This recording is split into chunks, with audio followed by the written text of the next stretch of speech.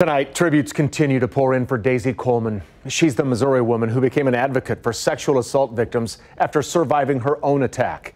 Tonight, mourners held a vigil to remember the young woman and what she overcame. KCTV5's Emily Rittman has the story. People around the world knew her as Daisy Coleman. Many of her friends called her Cat. Tonight, her mom and those close friends gathered in Luce Park to remember her. You guys want to hold hands? Daisy Coleman's friends sat in a circle Friday night sharing stories about the 23-year-old.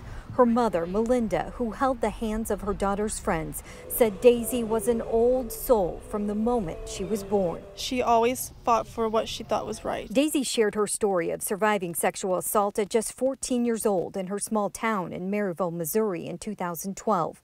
The 2016 documentary, Audrey and Daisy, focused on the intense online and in-person bullying and backlash she overcame for reporting the assault. The ones that truly knew her and knew how special she truly was, and she's not just some rape survivor. She's way more than that. Many in the group shared how Daisy helped them when they were experiencing trauma or pain. Her mother said Daisy wanted the documentary to be about every survivor and not just herself. Anyone that truly knew Daisy knew that she was a very strong woman. She had so much trauma in her life, and even then she would take on somebody else's trauma just to help them. She'd take on anybody's battles just to make them happy over her own soul. Our biggest question is always why. Friends say Daisy experienced a lot of trauma in her 23 years, but spent those years saving others as an advocate and loyal friend. It really hurts because we all wish she was still here. Emily Rittman, KCTV5 News.